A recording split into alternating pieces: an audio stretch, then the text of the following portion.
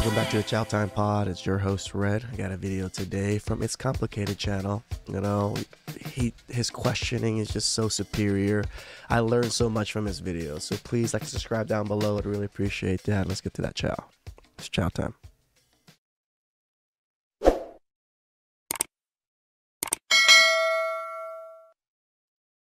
When it comes to relationships, what does it mean when people say men are supposed to lead? When it comes to relationships, when it says men are supposed to lead, I mean, men are supposed to take initiative. They're supposed to, show their girl for the best example for them, lead, have them doing the right things, motivate them, and just keep them acting right for themselves so they can both be better together. He leads, meaning he's the leader of the house. He has to be taken care of. He's providing for us. He's making sure that we have everything we need. So ultimately, we need to make sure that he has everything he needs. That was a good answer. The provider, the protector. He should lead his woman in, the right direction. He's the king, so. I feel like that dates back. Like, a woman wants a man to provide. They want them to dominance. That's really what it is. Like, these women have never thought about it, ever, really. They just, they literally just spout whatever Evanism tells them to spout, and they actually never think critically about any of these subjects. Like, you want a dominant man. You don't want a submissive man. You don't want to bow down to him. You want him to bow down to you. Walk on the... You don't want to bow down to him. You want him to bow down to you. That's like the opposite of what we were asking.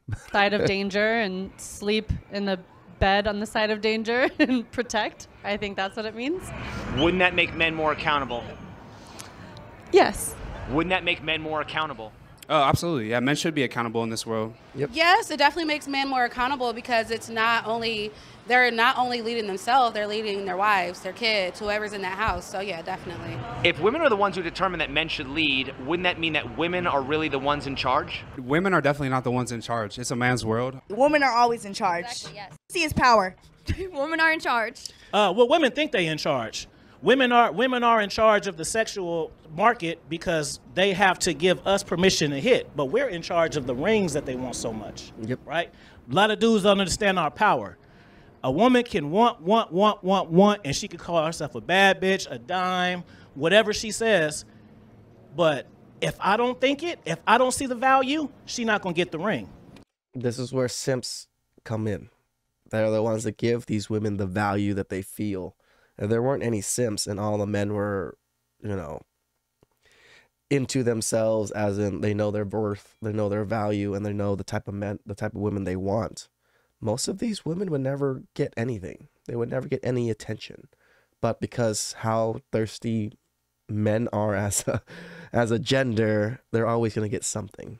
And it's hard to battle against when society has made men so weak and so dependent on, corn and the government. I believe that women are always in charge because we know how to persuade men. So we know how to make you think that it's your own idea. So ultimately, women do run, but we know how to make a man feel good so he think that he's in charge. How can men lead if it's by women's terms? See, that thing is so stupid. Like, they're already leading. They're already doing the things. How can you make them think that they're in charge when the reason you chose them in the first place was that they can lead and be in charge? So freaking stupid. That's true. We can't. I mean, they expect us to. And I mean, we do the best job we can. The man is the head, the woman is the neck. Basically what that means is that the woman can direct which way his head turns. So ultimately he is leading, but the woman is directing where he goes.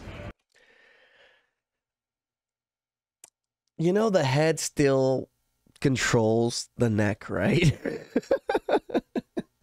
The brain, the head, the mind still controls where the neck actually goes. So you can be the neck, but if he doesn't agree with you, he's not going to turn the way you want him to turn. That's the thing that women don't seem to, they seem to think that being the neck lets you control or everything. And it says, no, you can point him, your neck, as in you can point him into a certain direction. He can look at it and decide for himself. Does he want to go that way? No. Then he's going to go the other way. That's how it works. Why do women complain about men being in charge when women wanted it that way? I don't know because I'm not one of those women. I don't have an answer for that. women just like to complain sometimes. I feel like that's more of this generation, just because everybody wants to be an independent woman, everybody wants to be a bad bitch, but ultimately everybody. I'm not to hate on this woman, but to be out in Vegas with her hair like that, like, come on, you could do better. Everybody wants to be taken care of. So I feel that our generation now, a lot of women want to be taken care of, but they also don't want to do what's necessary to be taken care of. And they Yeah, like your hair. also want their cake and eat it too, kind of in a way. Now the society is all this propaganda with the TV and the Cardi B's and all this. Women feel like when they have their own shit, that makes them the leader. And it doesn't make them the leader. It makes y'all in the dope. I'm going to piss some ladies off. At the end of the day, men are going to be men. Like, they love women at the end of the day. And if you're in a relationship, you're pursuing her. So you're going to want to follow what she is expecting from you. If everyone wants men to lead, is it any wonder why most leadership positions are held by men? Yeah, but females also play such a huge role in leading the world, I feel like. Like, without a female, a man's home would fall apart. We live in a society where men have the power no matter what. Unfortunately, you know, women just don't, we're not in a position to lead. As much as we would like to, we don't get that power. We are not given that opportunity, and that's just that. We're just going to have to live with it. It's just always going to be like that. When it comes to relationships, are men more likely to be held to a masculine standard than women are held to a feminine standard? Yeah, they are, and that's not fair. No, I think people can just be whoever they want to be, you know, just express themselves. These, you can be anything, people. Shut the fuck up. No, you can't be anything. You're the type of people that lets men be women and go to bathrooms and do whatever into women's spaces, because everybody can be whatever they want. You just say it and believe it, and then now I'm a fucking giraffe or whatever the fuck it is. You're fucking stupid. However they want to express, you know, whoever really cares about if you're too feminine or too masculine in any sense, you know. It's fucking bullshit. You guys always talk about toxic masculinity and how men are trash. This is why men can't be as masculine as they want. As a man, you can't show any type of emotion, bro. If you show too much emotion, girls already give the soft vibe. Now you go in the category as you're soft. If you give off not enough emotion, or you don't show enough emotion, then they say you don't know how to communicate, or that you're just too closed off. Yep. Men should be in their masculine at all times. If you're living your full truth as a man, you're in your masculine no matter what. What are those standards and who defines them? The standards are, I mean, just being a real man as a provider, is a leader, you know, is going to take care of his family, his community, and he's going to do great things because a man with morals, a man with principle that holds his principle and morals when it comes to the fire.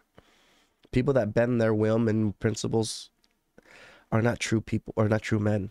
He's living his purpose. Don't a lot of women want a guy who's 6 feet tall, six-pack abs, six-figure income? Well, don't a lot of men want a girl with a fat ass and a small waist and a big chest and able to ride dick in the middle of the night and get up and take care? See, that's the thing. Yes, men would like that, but we're not only settling for that. That's the difference. For the kids in the morning? Aren't a lot of women born with those qualities while men typically have to earn their? No, do you not know how many people got BBLs? You not know how many women literally change their image just to be accepted by male standards till nowadays? I, as a man, don't care if you got red bottoms or blue bottoms. That shit impresses the other women and shit. I want to know, am I going to have a home-cooked meal? Am I going to have a support system, a helpmate, shit like that? I don't give a fuck about your BBL or your BBL bag. It doesn't matter. But women, they spend too much time oppressing other women because dudes don't care about that. When a woman says she's tired of dating men, why do they often end up dating a woman who looks and acts like a man? Maybe they're attracted to masculine energy and not men.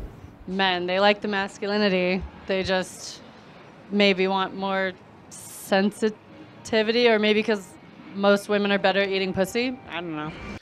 That was some awesome chow. You know, this is where you see the difference between men and women, and when you think about it, both are just as fucked up as each other.